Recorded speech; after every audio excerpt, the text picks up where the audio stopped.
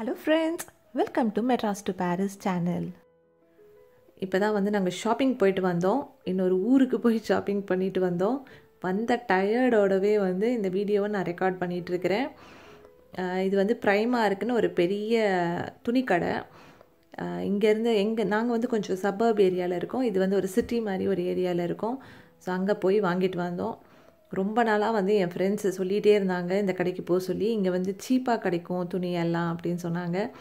ஆனால் வந்து போனதே இல்லை, நான் மிஸ் ஆகிட்டே இருந்தது.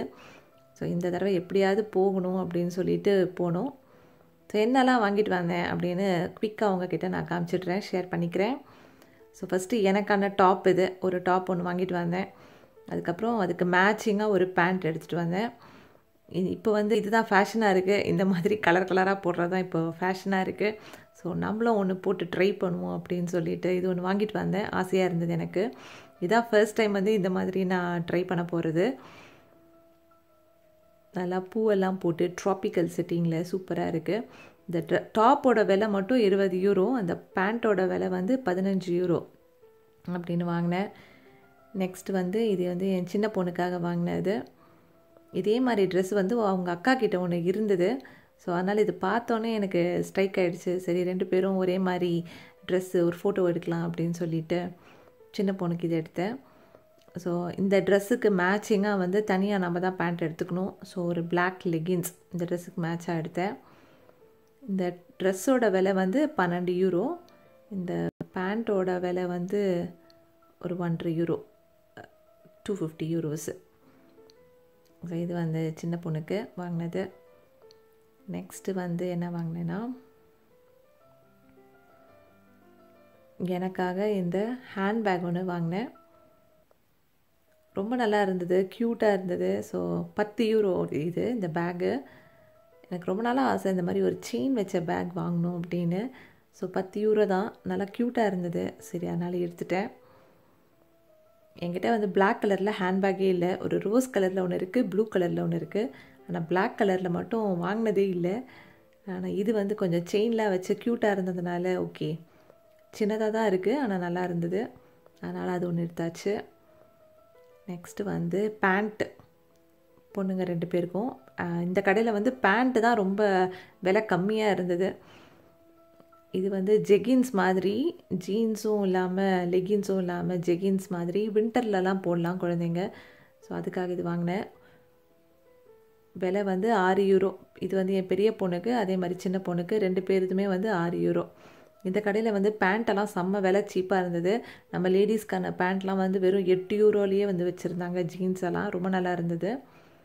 அதுக்கப்புறம் என்னோடய ஐஃபோனுக்கு ஒரு கவர் வாங்கினேன். ரொம்ப நாளாக கவரே இல்லாமல் இருக்குது, கீழே கீழே போட்டு உடச்சிட்டு இருந்தேன். சரி, அதனால் லாஸ்ட்டு இப்போ ஒரு கவர் வாங்கிட்டு வந்தோம்.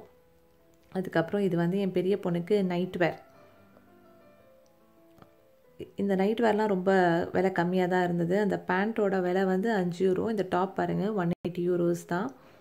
இந்த பேண்ட் வந்து 5 யூரோ. இது நல்ல விலை கம்மியாக இருந்தது. ஸோ அதனால் அவளுக்கு ஒரு செட்டு எடுத்தாச்சு. அவ்வளோதான். லாஸ்ட்டாக வந்து என் சின்ன பொண்ணுக்கு ஆக்சசரி கிளிப்பு. இது பார்த்தோன்னே வந்து ரொம்ப அட்ராக்டிவாக இருந்தது. இந்த கலர்ஸ், இந்த மாதிரி ப்ரெஸ் டைப் கிளிப்பு க்யூட்டான கலர்ஸில் இருந்தது. Gold, rose, silver, ஒயிட்டுன்னு.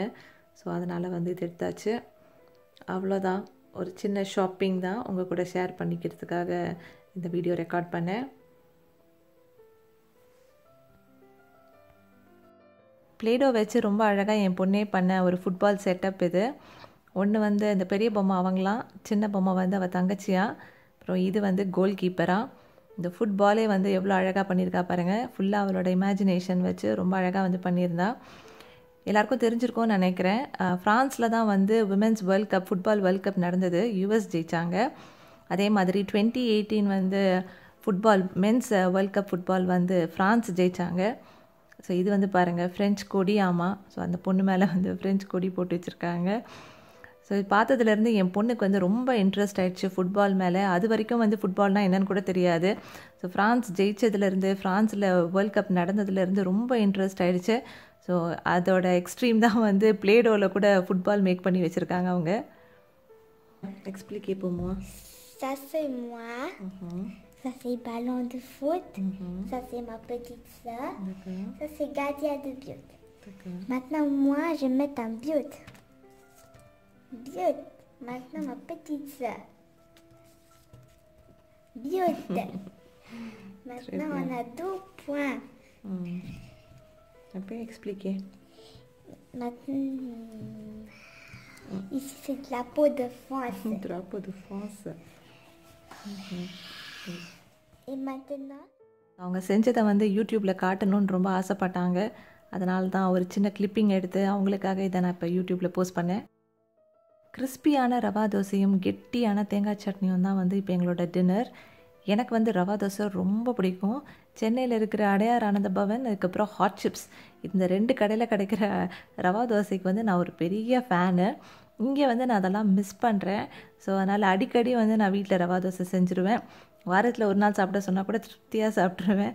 எந்த அரைக்கிற வேலையும் கிடையாது. ரொம்ப எங்கேயாவது வெளியில் போயிட்டு வந்தால் நம்ம வந்து குவிக்காக செஞ்சிடலாம். நான் எப்படி ரவா தோசை செய்வேன்னு குவிக்காக காமிச்சிட்றேன். 1 கப் ரவை, 1 கப் அரிசி மாவு, 1/2 கப் மைதா, 1 டீஸ்பூன் சால்ட்டு, 1/4 கப்பு போல் தயிர் விட்டு, ஒரு 1.5 கப்பு போல் தண்ணி விட்டு ஃபஸ்ட்டு இதை நல்லா வந்து கரைச்சிடுவேன். லம்ப்ஸ் எதுவும் இல்லாமல், கட்டி எதுவும் ஃபார்ம் ஆகாமல் இதை நல்லா வந்து கரைச்சிட்டு அதுக்கப்புறம் தான் வந்து நான் வெங்காயம் பச்சை மிளகாலாம் சேர்ப்பேன். ஸோ நல்லா கரைச்சாச்சு. இப்போது இதில் வந்து 1 டீஸ்பூன் ஜீரகம், 1 டீஸ்பூன் பெப்பர் பவுடர், கொஞ்சமாக வந்து கருவேப்பிலை, 1 வெங்காயம் பொடியாக கட் பண்ணது, 1 பச்சை மிளகா பொடியாக கட் பண்ணது, இது எல்லாத்தையும் சேர்த்துட்டு நல்லா வந்து கலந்துடலாம். ஸோ இதை நல்லா கலந்துட்டு ஒரு 20லேருந்து 30 நிமிஷம் வரைக்கும் இதை ஊற வைக்கலாம், டைம் இருந்ததுன்னா. ஸோ நமக்கு டைம் இல்லை, அவசரமாக செய்கிறோம் அப்படின்னா உடனே கலந்துட்டு செஞ்சிடலாம். ஸோ இப்போ இதில் நான் எக்ஸ்ட்ரா வந்து இன்னும் ஒரு 2 கப்பு போல் தண்ணி விட்டுட்டு நல்லா இந்த மாதிரி ஃப்ரீ ஃப்ளோ கன்சிஸ்டன்சியாக கலந்துட்டு, ஒரு தவா வந்து ஹீட் ஆனதும் அதில் ஆயில் ட்ரிசில் பண்ணிவிட்டு இந்த மாதிரி மேலேருந்து விடணும். எப்போவுமே வந்து நம்ம தோசை விடுற மாதிரி ரவா தோசை கிடையாது. இது கொஞ்சம் மேலேருந்து விட்டோம் அப்படின்னா தான் வந்து இந்த மாதிரி ஓட்டையாக போரஸாக வந்து, அதுவும் மெலிஸாக வந்து கிறிஸ்பியாக நமக்கு ரவா தோசை கிடைக்கும். ஸோ இப்போ மேலே இன்னும் கொஞ்சம் எண்ணெய் விட்டுடலாம். இதை நல்லா ரோஸ்ட் பண்ண விட்டுடலாம். ஸோ யூஸ்வலாக வந்து யாரும் ரவா தோசை திருப்பி போட மாட்டாங்க அப்படின்னு நினைக்கிறேன். ஆனால் நான் வந்து திருப்பி போடுவேன். ஏன்னா எனக்கு வந்து உள்பக்கமும் வந்து ரோஸ்ட் ஆனால் தான் பிடிக்கும். அந்த வெங்காயம், பச்சை மிளகா, ரவை எல்லாம் வந்து உள்பக்கமும் நல்லா வெந்து ரோஸ்ட் ஆகணும் எனக்கு. அதனால் நான் எப்போவுமே வந்து ரவா தோசை செய்யும் போது திருப்பி போட்டு அது அதர் சைடும் வந்து நல்லா ரோஸ்ட் பண்ணி தான் வந்து எடுப்பேன். சூப்பராக இருக்குது பாருங்கள், நல்ல மெலிசாக கிறிஸ்பியாக இருக்கும். ஸோ அவ்வளோதான், இதோட வந்து நான் இந்த vlog முடிச்சுக்கிறேன். இந்த வீடியோ உங்களுக்கு பிடிச்சிருந்ததுன்னா லைக் பண்ணி ஷேர் பண்ணிவிடுங்க. மறக்காமல் மெட்ராஸ் டு பாரிஸ் சேனலுக்கு சப்ஸ்கிரைப் பண்ணிவிடுங்க. தேங்க்யூ ஸோ மச் ஃபார் வாட்சிங்.